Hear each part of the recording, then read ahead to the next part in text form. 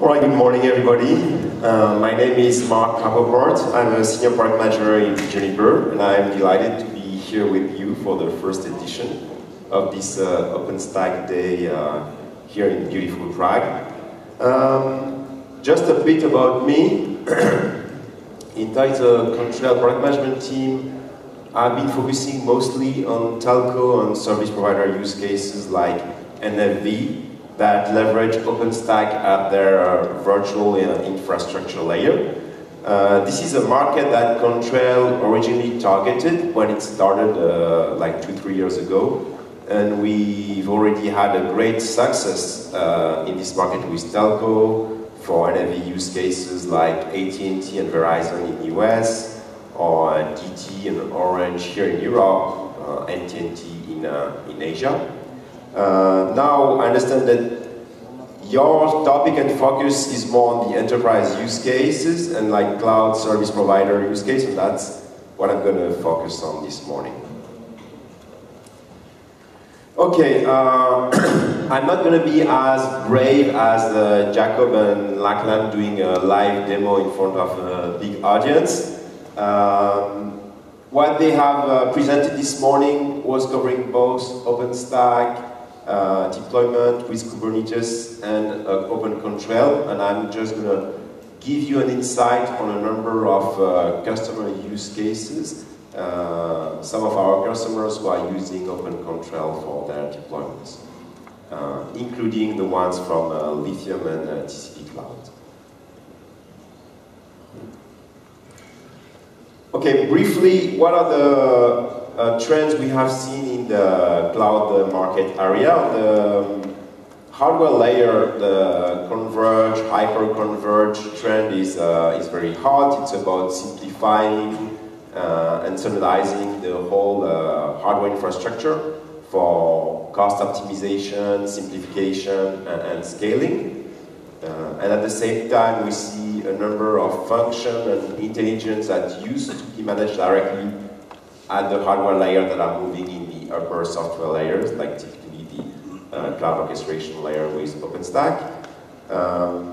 At the same time, it's all about open source, and we see a growing adoption of open source at every layer in the stack, not just at the OpenStack layer, obviously, but also underneath at the hardware layer, which we've seen in the hyperconverge, with projects like Open Compute Project, for example, that is led by Facebook, but also things like CoreOS, KVM, Kubernetes, so on and so on. So every element in the stack is moving towards open source. On the application development front, we've seen that all the rage is around microservices, moving away from vertically integrated monolithic applications for the reasons that were presented, all the benefits it gives you in terms of fast development and even faster deployment and portability, which is critical in this environment. And lastly, we see this huge trend towards private and hybrid clouds. Most enterprises are transitioning to SaaS for their regular enterprise services. It provides better pricing, better feature. They are pretty much refocusing on their core business and critical application for the private development application. Now, I want just to focus quickly on this public and SaaS cloud adoption trend to see what's happening. We've seen, first of all, so all the classical enterprise applications like mail, ERP, so on and so forth, moving from on-site deployment to pure SaaS model. At the same time, the developers that are moving from the monolithic internal development framework, when they move to a PaaS type of a framework, they have the possibility to use it either for internal private cloud or to use a public cloud. And they typically need interconnectivity between the two. Not all the content or all application resides in one or the other. there are a number of enterprise critical data that still reside inside the enterprise network. Now, quickly, I'm not going to make a product pitch on Contrail. I'm going to give you a quick overview of what Contrail is and what it can do. We have a more detailed deep dive session this afternoon that's going to be covered by my colleague Hartmut at 2 p.m. I believe.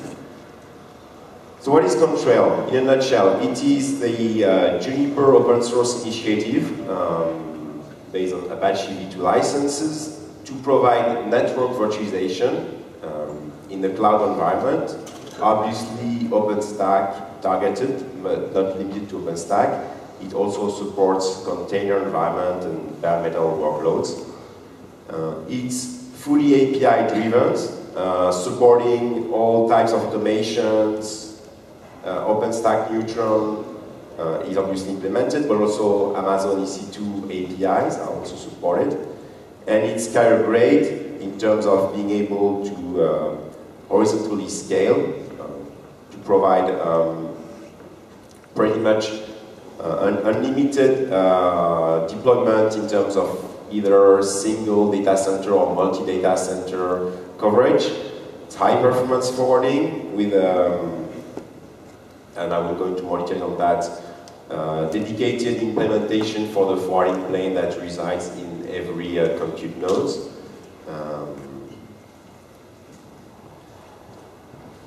So, since we are in an OpenStack event, I think it makes sense to refer to some of the latest survey that was published after the OpenStack summit in Austin 2 months ago. And obviously we see that the regular Open vSwitch, Neutron implementation are the most common deployments used by OpenStack users. And this is fine for, I would say, regular deployments. Having said that, for demanding users who have complex use cases, large-scale deployments, and that need advanced features like service chaining, for example, Contrail is leading the pack in terms of SDN control implementation. A quick overview of the different features that Contrail provides, and Hartmut in the afternoon is going to go into a couple of more detailed capabilities, especially like around security and service chaining. I just want to highlight a couple of them, which are really differentiators compared with what vanilla Neutron can provide, or even some of the other SDN control on the market. Security, which is really a key component on how you provide multi-tenancy and isolation across your different tenants. And this is something that is managed not only at the individual virtual machine layer, but across each and every virtual networks, where we have a rich policy engine to define what are the networking, connectivity, and security rules across the different tenants and workloads. A rich analytic engine, which is another major differentiator, and I will cover at the end of the presentation some of the benefits of the analytics engine that we have, like for example being able to do underlay, overlay correlation, giving you real-time or historical statistics on what's happening inside your network, and service chaining, which is one of the key requirements for a number of NFV use cases where you need to be able to steer the traffic between two tenants through specific network functions like a security engine, a firewall, or any type of other VNF.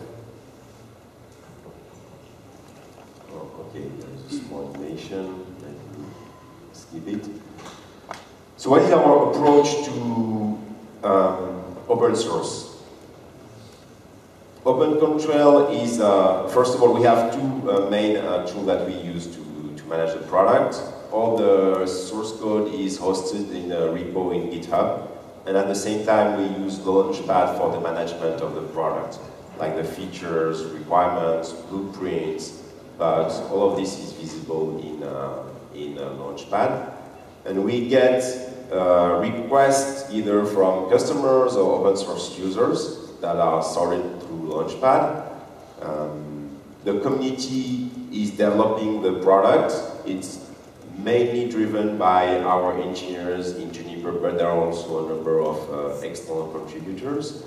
And then from there, we provide regular releases, typically three major releases per year, with a number of minor and bug fixes releases coming also along the way.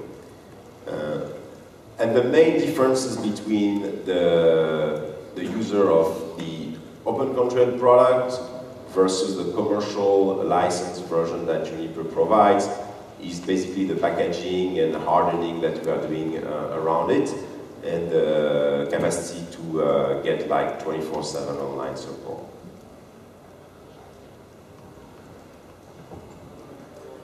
So we have a number of packaging actually for the Contrail product. So the first one, which is the one that is typically used by enterprise customers in the cloud networking. This is really our SDN product that provides the network virtualization layer that supports pretty much most of the main OpenStack orchestration vendors, Red Hat, Mirantis, Canonical. Now, for customers who want a more software package approach, we have the Contrail Cloud product, which provides on top of the networking pieces a server management component, Ceph for scale-out storage, an embedded, integrated OpenStack implementation based on Canonical, and Ubuntu for the host OS. And lastly, we also have like a cloud in a rack approach, our Contrail Cloud reference architecture, which provides a really fully tested and integrated solution that includes the entire hardware in a rack, obviously the compute servers, but also the storage, the switches, and the routers. This is part of our ecosystem, where we have a number of partners who are being tested and integrated in our solution. First of all, the NFV vendors here that provide solutions like firewall. We support our own SRX and virtual SRX firewall, obviously. We're also load balancing products, cloud caching, DPI, SBC, and other security vendors are also integrated in the solution. As I mentioned earlier, we support all the major OpenStack distributions, obviously, but also Docker and Kubernetes integrations that are being used, for example, that were demonstrated this morning. And we also have an initiative to actually provide even faster performance by integrating our forwarding plane component, the vRouter engine, inside the NIC of the servers. And we are working with major NIC vendors like Intel, Broadcom, or Netronom to implement this component directly inside the NIC to provide hardware acceleration. So let's talk about the customer use cases. Before I'm going to cover the 5-6 main enterprise use cases, just wanted to give you one summarized view. Basically, what Contrail provides in all these different customers, it's the networking glue for the entire cloud and enterprise network, starting from the legacy servers and storage, typically based on VLAN configuration, using VMware virtualization environment. Obviously, all the OpenStack, KVM, Docker and Kubernetes environment is supported, and we allow you to service chain the traffic between different workloads through network functions, whether they are physical network functions, appliances provided by F5, A10, all these guys, but also virtual network functions. And we provide connectivity inside the data center and also outside, either to public cloud vendors like Google, Amazon, so on and so forth, and to the enterprise network typically when you want to provide connectivity all the way to enterprise branch. This is the part that we also cover in terms of connectivity.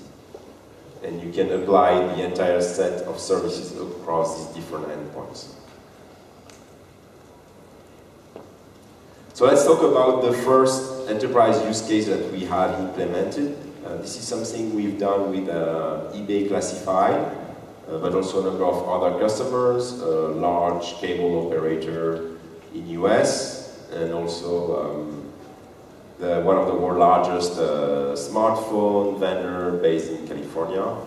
I guess you can guess who I'm talking about. So what are the needs of these customers? Basically what they want to do is provide an IT as a service capability for their internal users, developers, and application users on both sides.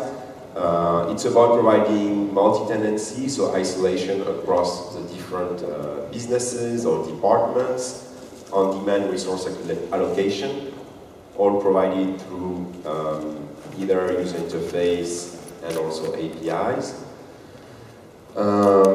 Having a rich set of security policy configuration and enforcement, being able to really implement all the security policies directly on the endpoints in the servers for scalability and performance, and leveraging the RBAC framework that is already used typically for OpenStack with Keystone.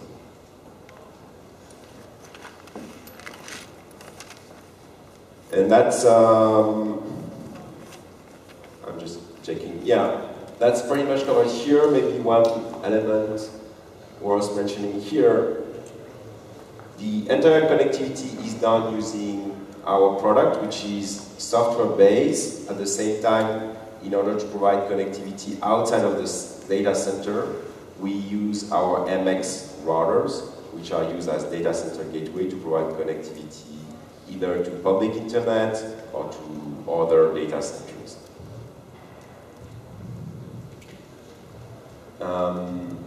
Another similar use case that was implemented by Symantec is around big data.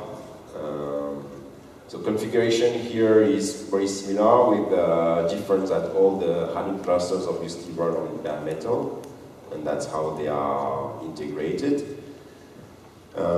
This use case also leverage our virtual firewall VSRX to provide security across the different tenants and networks.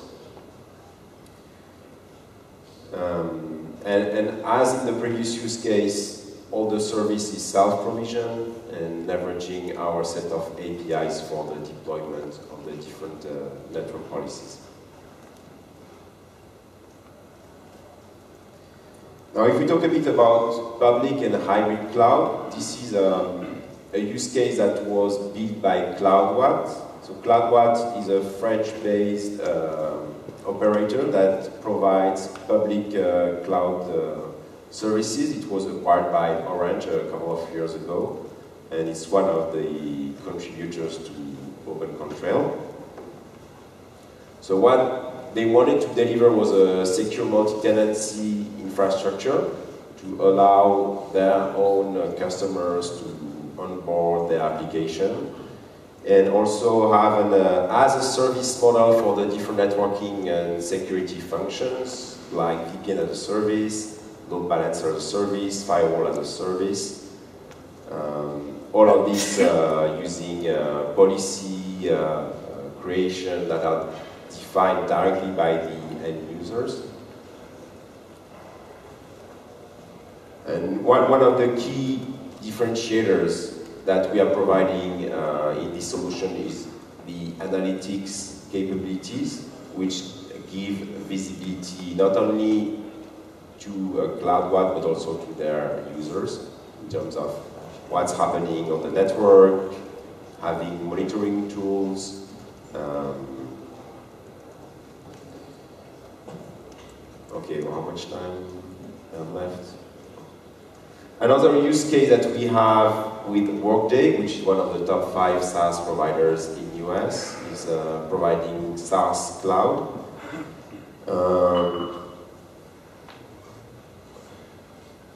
So here it was about giving multi-tenancy capability, has high-scale SaaS workloads for the enterprise services. I don't know if there is any Workday user in the room.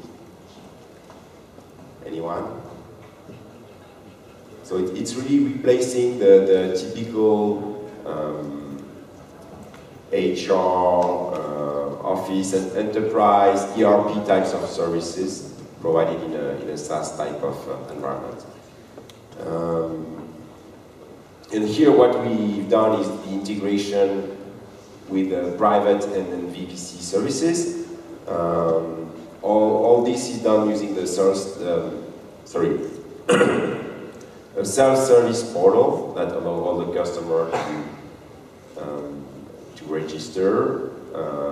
The internal developers can request services in the different clouds that are distributed across the whole Workday network using different availability zones. Some of the apps are running in OpenStack, and other apps which are not virtualized are directly running in Docker.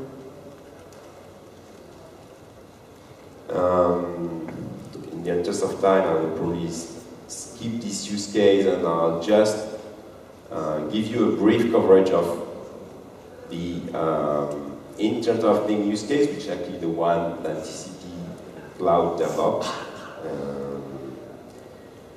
So here it's one of the key components, as mentioned earlier, is the fact that we have small OpenStack distributed implementations across the entire area, with inside each Raspberry Pi vRouter engine that provide the networking connectivity between a local, I think these are like lights in the case of smart city, but it could be pretty much any smart device that needs to be connected to internet.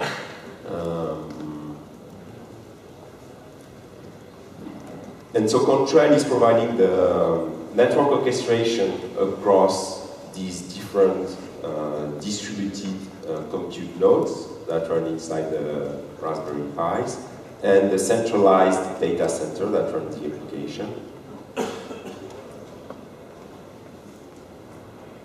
So just to summarize the key differentiators of the Contrail solution compared with, let's say, regular neutron capabilities that you could get with a vanilla OpenStack, the performance that the vRouter provides. It's capable not only of running layer 2 and layer 3 routing, but also VPN, layer 2 and layer 3 VPN connectivity, and layer 4 plus firewall capabilities without the need to deploy or steer the traffic through actual virtual firewall. Obviously, if you need to go all the way to layer 7 firewall, that's where you need to run and deploy your virtual network firewall. The scaling, we have a fully distributed control plane where you can basically horizontally scale it by deploying more instances. All the instances of the control plane synchronize their state using BGP. And on top of it, you can also have a hierarchy of controllers with a master controller that is managing a number of distributed controllers that could be deployed across multiple data centers. Every component is duplicated for high availability. We are using open source components, standard protocols like BGP, OSD to provide maximum interoperability with the other components and vendors in the solution, whether it's any type of hardware vendor for the servers, for the routers, or the switches, but also the different OSS and DSS vendors.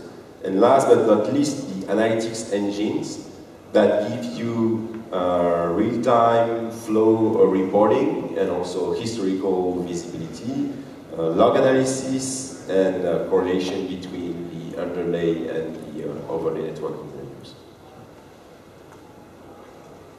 And that's pretty much it.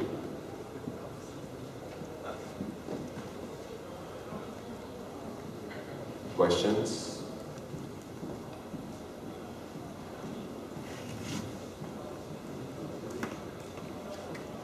Okay.